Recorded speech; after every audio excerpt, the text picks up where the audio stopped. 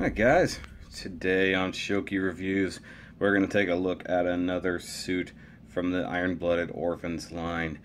And yeah, I'm a little bit late on this one.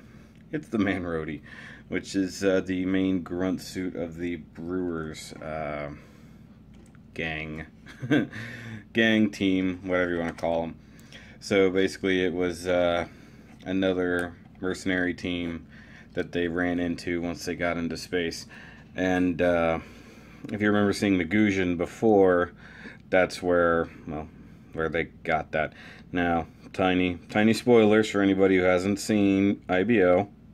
I'll give you a second to skip over this part. Okay. This is Akihiro's little brother. Mind you, I don't remember his name off the top of my head. I don't know, something Hero. You know, but it's his little brother. He pilots the man Rodi and was captured by the Brewers. Now, we won't really go into too much depth on the story. Let's go ahead and look at the box art, because, you know, I really dig these IBO kits. We got the Bandai logo down here. We got a great shot of the man Rodi in its turtley looking form. Now you see where the Gusion got its weird green turtle form. They basically took what they wanted from a man Rodi and made it a Gundam. You get its cool little axe or hatchet or hammer, multi-tool more or less. You got another man Rodi here in the background. You got some of the asteroid field going on here. Here's another one hiding over here. Of course, you got the great shot of his machine gun, and we'll talk about it. That is actually the very same machine gun that Gusion comes with, which makes sense. And then back here, of course, you get an image of the Barbatos shooting at the original Gusion. That's pretty cool. I like that. And you got the obligatory IBO banner there. HG Iron Blooded Orphans model man Rodi. Yay. Let's go to the bottom here. Got a cool action shot of him slicing down like that. That is actually a really neat shot. Now, one thing, and I will point this out about at least the images, the purple really pops in these images because obviously it was painted, and you know, so it's going to look a little bit better than that. Here, of course, they always want to show you how the shoulder joints work, so that's how the shoulders work. Not exactly sure what they're pointing at there, but it has a face and a chest. And come over here, you get another shot of it flying backwards, and basically they're replicating the cover art shot there. So that, got it? Okay. You got some weapon storage on the back here for the cool gun. You've got some thrusters back here, and we're going to talk about these guys when we get to it. And then some more thrusters down here on the legs. Got a good shot of the backside right there. Stop looking at its butt. Stop it. And then you got a display where you got your Gusion there with the man Rodi. That's pretty neat. I do like that. Come to the side. Of course, it's the same thing as on the top. This is actually number 9 in the series. So, like I said, I'm going back and kind of filling in the ones I was missing. And come over here and you got BandaiHobby.net along with Gundam info. Come to the bottom. You get the obligatory rear and front shot. You get a little read up there on the man Rodi and whatever his name is. I feel bad now. I don't remember his name. I mean, honestly, he's a minor character in the series. So, then you got gtakatsu.com, and you get a story right here. Of course, this is showing it fairly early on. So, Barbatos, they haven't even left Mars yet. So, that's interesting that they had that there. Of course, here you have your don't let your 3-year-old stick anything in this box in their face. It will hurt. You got the different types of plastic, little guy in the toilet. And this, of course, was one of the cheap kits at the beginning. Only 1,000 yen. We got the illustration by Koma, the background image by Saito Yoshinobu, as usual. Even as a grunt suit, it's upside down. Okay, let's go ahead and build this guy.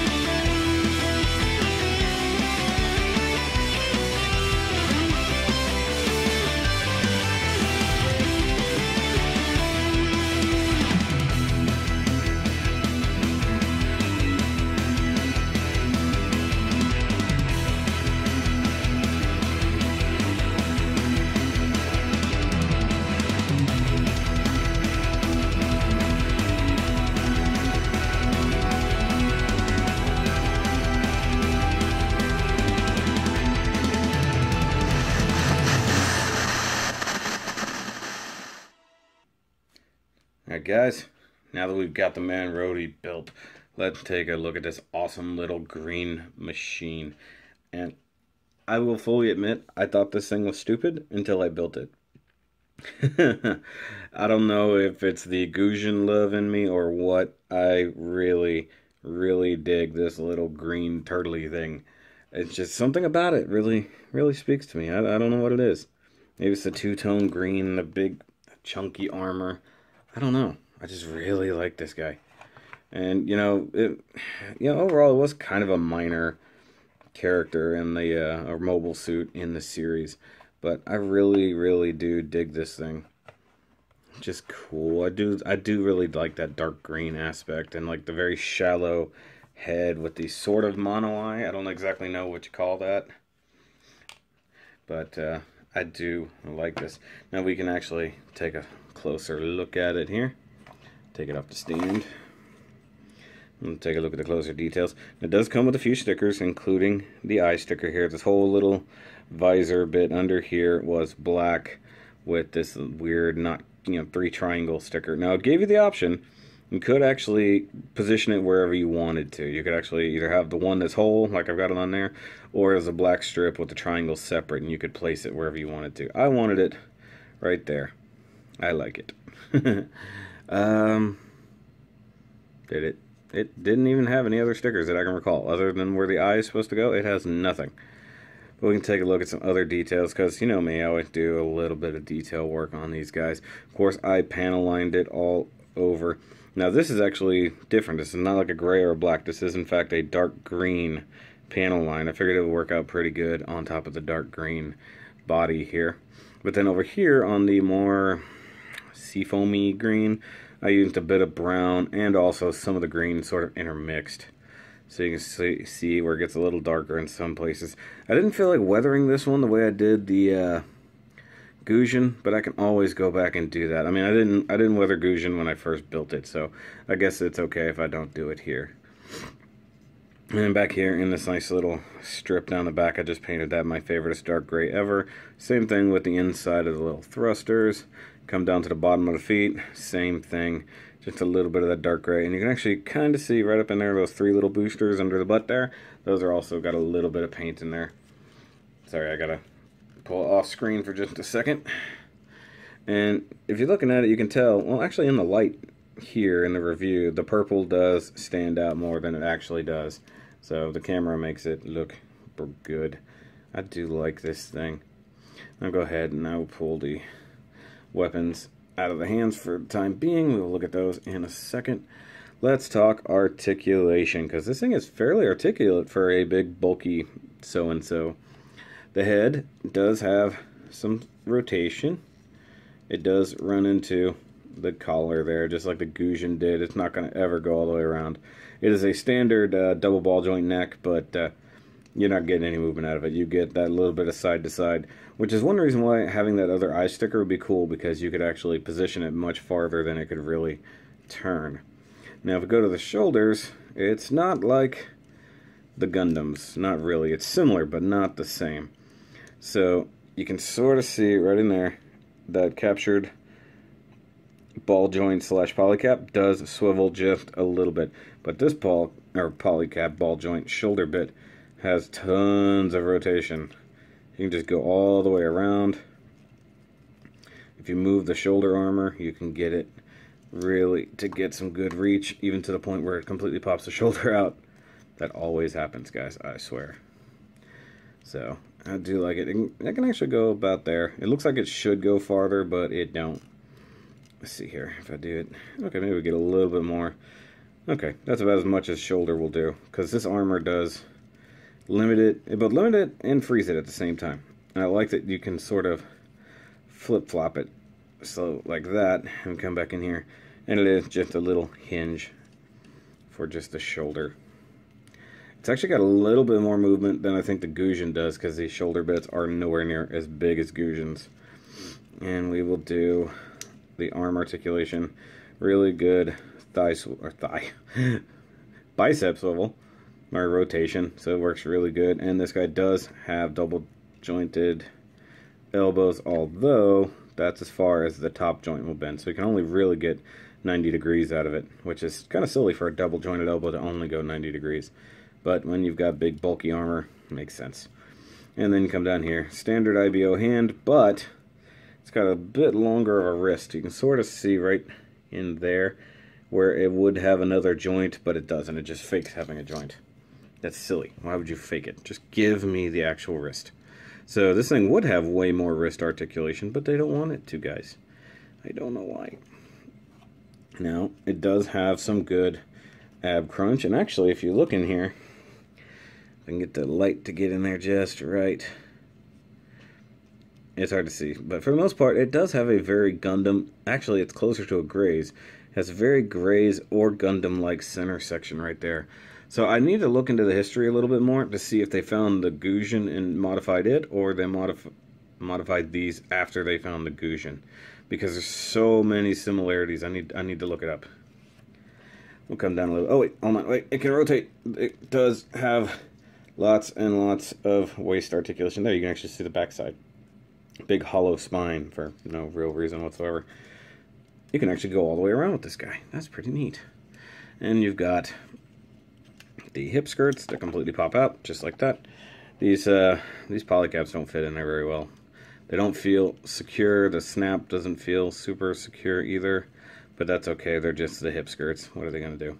And you can rotate them just a little bit. I don't want to force it. And you got the front flaps, which do, of course. And I have those cut. I do like that there's, I'm guessing it's just a little forward-facing thruster. I doubt that would be an actual gun. We'll come down to these little stubby legs. And he can, in fact, do the full Jean-Claude. That looks awkward. I'm going to go ahead and put those back down. So you can do the full Jean-Claude splits. You get all the way around thigh rotation. And then you get some nice little double jointed knees that can actually rock back pretty far. That's actually pretty impressive. I like that. And you can roll that back up, straighten it out. Now, if you'd noticed a little bit there, this armor moved a little bit out of the way when tilting, and you can see that you get a little more exposure here on the foot. Now, this is very unique in the way of feet, at least in IBO. They're not really feet. They're basically like thrusters with some pegs around them. So it's got the really big thrusters coming out the bottom of the feet there. Well, they do have some articulation. Let's see if I can... It can tilt that way, you can tilt that way, and you can do a little bit of that way. These are mounted on ball joints, so they do swivel just a little bit, and I got a little bit of gray paint under there. Something about this thing. I mean, it is made, obviously, for space use. So, the legs aren't super important. That's why you can have these little stubby legs for flying around and slapping Gundams around and making them feel sad about being Gundams. Wow, that's pretty. Look at that. The green just gets me, guys. I don't know why. I like it. I like it a lot. Okay. Now let's go back to the weapons, since it has so few of them. Ooh, I guess the paint might not still, or might not be totally dry. Alright, so we get its little hatchety hammer thing. Nope. No, you focus on this. Don't focus on the thing. Okay, so obviously I had to paint this thing. It was all purple, and it meant to be dark gray and silver. I've done what I can on it. It's not the best job. It was a very quick paint job. I'm not too concerned with it. And you can hold it one of two ways.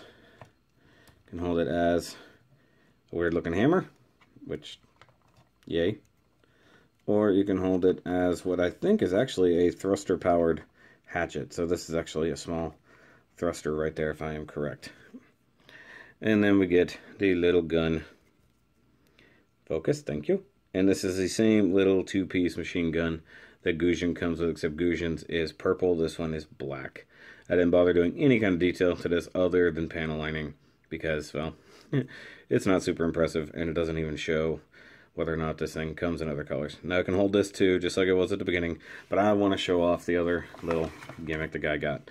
So just like what the Gusion has, except that one flips out, this slides out. So it has a little butt tray right there that the gun can just rest. I think it's, yeah, it snaps in just barely securely, like right there. Look at that. Isn't that neat? Now, since we're on the back side here, we're going to talk about a problem that I have with this guy. And that is these. While these the boosters on the back are meant to move, they're all just on a ball joint. Look. It is just super loose. I mean, it takes, look, no effort to even pull it off. So if I don't stick it on there, I'll see, look. Exactly. Exactly the problem. It's like the ball joint just isn't right. Like, it's just not the right size. I mean, you can push it on a little harder. It doesn't really have an effect. You can push it on at a different angle. Sort of wedge it, and it's okay. Straight on, it's just really, see, look, I can't, it won't even want to stay on there.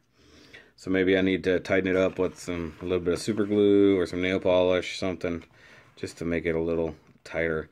Now, I'm going to go ahead and get his commander real quick. Slide him off to the side, and we'll bring in Mr. Gusion. That's Mr. Frog Turtle to you. Of course, he's off screen completely. Back up just a little bit here. So you can see, there's a lot of similarities. Like I said, I don't know what came first, the Gusion or the man Rodi, but the Brewers had a thing for green suits with purple accents and big weaponry. It is significantly smaller, you know, it doesn't have the giant leg armor, the giant shoulder armor, anything like that. So, you can see here, it would be the same basic green if I hadn't weathered the Gusion the way I did. But I like how even on the Gusion's head, it's really a callback to the man Rodi, like one way or the other. So this is like the evolved form of that.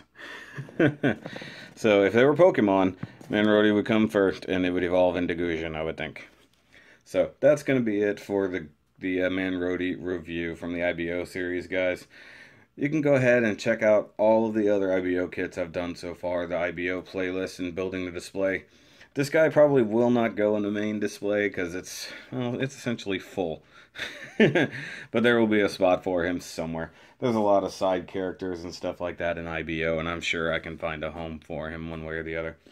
But hope you guys have enjoyed this and all the other IBO kits I've built.